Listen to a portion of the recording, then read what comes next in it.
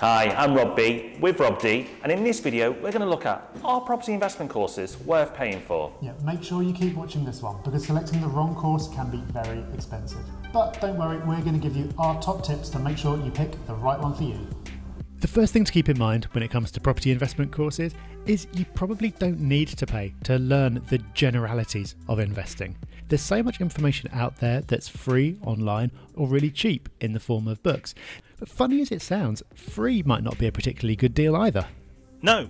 What often happens with free courses is it turns into a rah-rah sales session. They're not holding those courses out the goodness of their heart. They have to cover their costs, and their main focus is to get as many people in that room buying their next course. So the first thing you want to avoid is any courses that offer big or unrealistic promises. If the course is promising vast riches in a short space of time, well, it's probably not going to happen. Use your common sense here. If it sounds too good to be true, it probably is. It's a common sense approach, but the marketing they use can be seductive, so be careful of big claims and promises. The next thing to check is, have they actually done what they're teaching? You quite often come across in property somebody who's been on somebody else's course, then immediately sets up their own course teaching the same thing without having done much or any of what it is that they're actually teaching you. So if they claim to have been doing something for 10 years, you can go onto Companies House, and if all you can find is a company that was set up 6 months ago and hasn't had any money going through it yet, then maybe that's something to dig into a little bit further. The next thing you want to establish is, are they still doing it? They may be now selling the courses because their particular strategy is now harder to implement. So check, do your research, ask around on forums, connect with people at meetups, and ask the question, does this particular strategy or tactic still work today? It's important to find out, because if you don't, you could end up wasting a lot of time and money. The next thing to check is, what do other people say about them?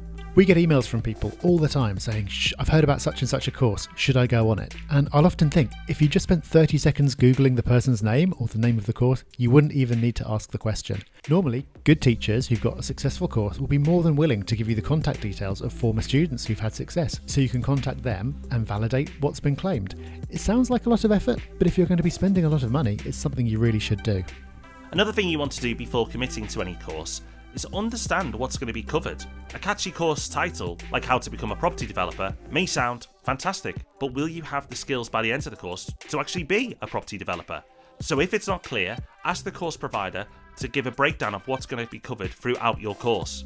Another thing to check is what success students are having who've been through the course in the past. You want to see that somebody like you going in with a reasonable amount of dedication and a reasonable amount of resources are able to take what they're teaching and do something with it. You are the customer here, and if they've got a track record of success, they shouldn't be afraid to show you. And the last item on our checklist is, do you click with them? Any good course provider will be happy to talk to you before you commit to a course. Your gut instinct will often be right, so if you feel uncomfortable, then take that as a sign to maybe carry on looking or do a bit more research. But if you've done all our other checks and you've got a good feeling from it, then maybe this is the course for you. So now you should know if going on a property course is the right thing for you to do, and if it is, how to select a good one. Remember though, education is important, but so is action. That's where the real learning happens, so make sure you apply whatever it is you've been taught. Absolutely. The good news is though, this YouTube channel is free, so make sure you subscribe.